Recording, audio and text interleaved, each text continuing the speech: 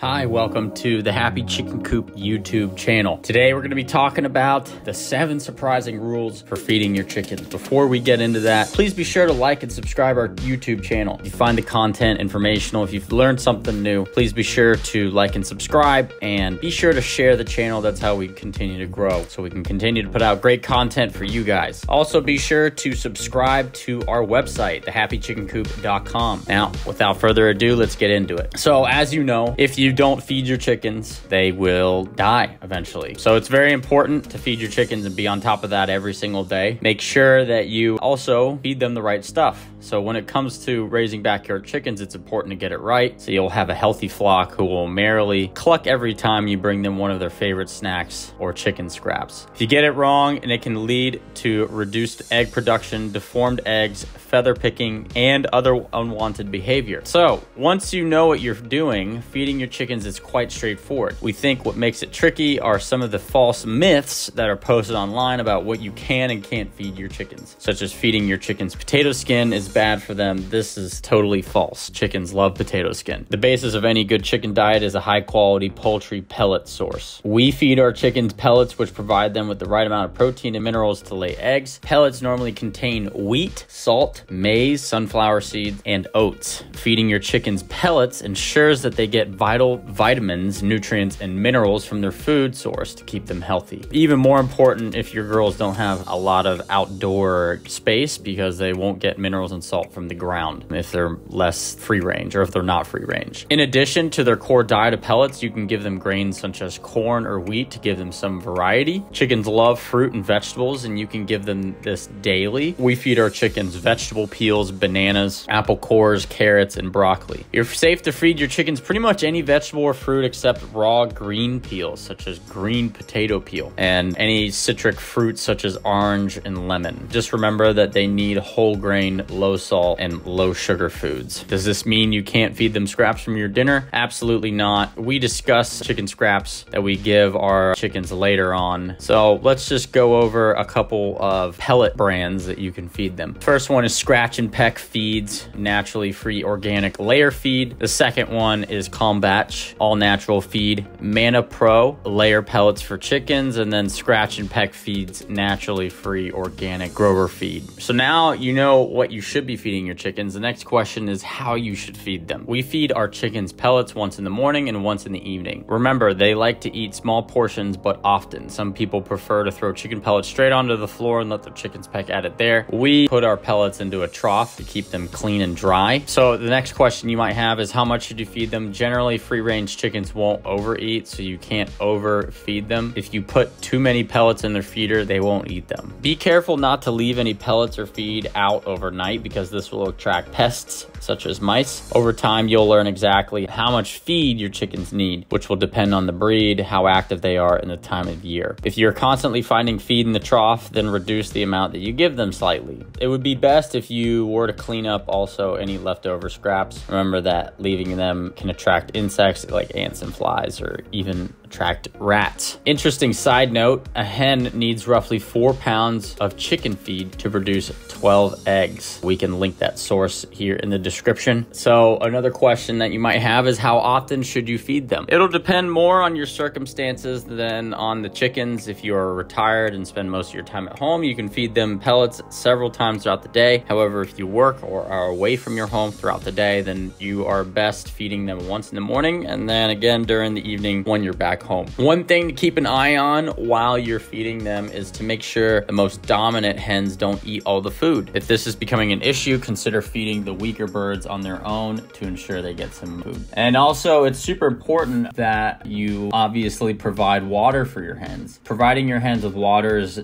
pretty straightforward. You just need to make sure they have access to clean, fresh water at all times. You can place the water in any plastic container, but the easiest way is just buy a drinker. If you live in a colder climate, the water will probably freeze over during the evening, so make sure to break the ice up and clean out the bowl in the mornings. Now, let's talk about feeding chickens table scraps. You know, of course, no chicken feeding discussion is ever complete without talking about that. One of the many benefits of keeping chickens is that the vast majority of your kitchen waste can be fed to them. This means that they get a varied diet and you get to save money. Make sure to feed your chickens wholesome foods such as rice, pasta, oats, fruits, vegetables, and wholemeal bread. As a general rule, if you can eat it, so can they. I wouldn't say the same for like fast food. That's totally different. That's not something like that. So for example, this excludes any fatty foods or foods with lots of salt. When we feed our chickens scraps, we tend to just cut it up into small thumbnail-sized pieces and throw this straight under the floor into their pen. We only place pellets in their trough. You'd be amazed at some of the scraps your chickens can eat. Pizza, spaghetti, and porridge, just to name a couple. Before you feed your chicken scraps, make sure to check your local regulations, as in certain places, for example, such as the UK, this can be surprisingly illegal. So now we're gonna go over some healthy treats. We're just gonna do a quick little list here. The 5 healthy treats that we recommend are worms. They absolutely love worms. They also can eat pumpkin seeds and pumpkin as well. Apple cores straight into the pen, as well as an apple as well. Say that you have a bad apple. Another one is broccoli. For some reason, they really enjoyed that. And then porridge. They only eat this during the winter months though. Let's talk about what you shouldn't feed them.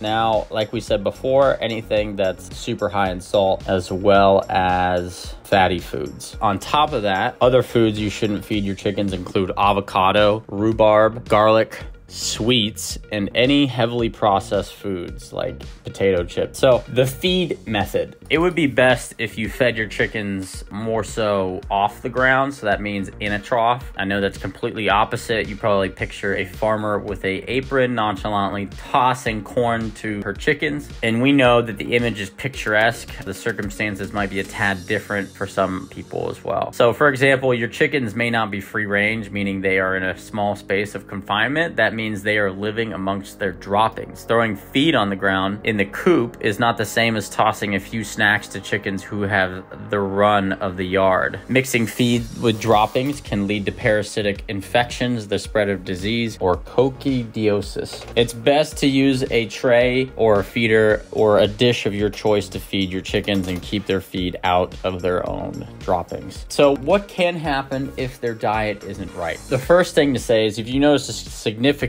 change in their eating habits, be sure to contact an ovarian vet to look at them as soon as possible. However, if their diet isn't right, there will be certain signs such as like reduced egg production. If the season hasn't changed and their egg production just changes significantly, this could indicate something's wrong with their diet. General unrest and feather picking. Again, if the seasons haven't changed and they're picking at their feathers or each other's feathers, this could mean their diet also isn't correct. Abnormal eggs. If you find that the eggs they do lay are too small or constantly contain double yolks, this would indicate that their diet isn't right. If you are looking for a handy cheat sheet, we'll link a link in the description, which is a cheat sheet that the Australian government's agricultural department produced. So some common questions that we're going to answer here. Is it illegal to feed a chicken? Yes, in many places, including the United States, you cannot legally feed a chicken.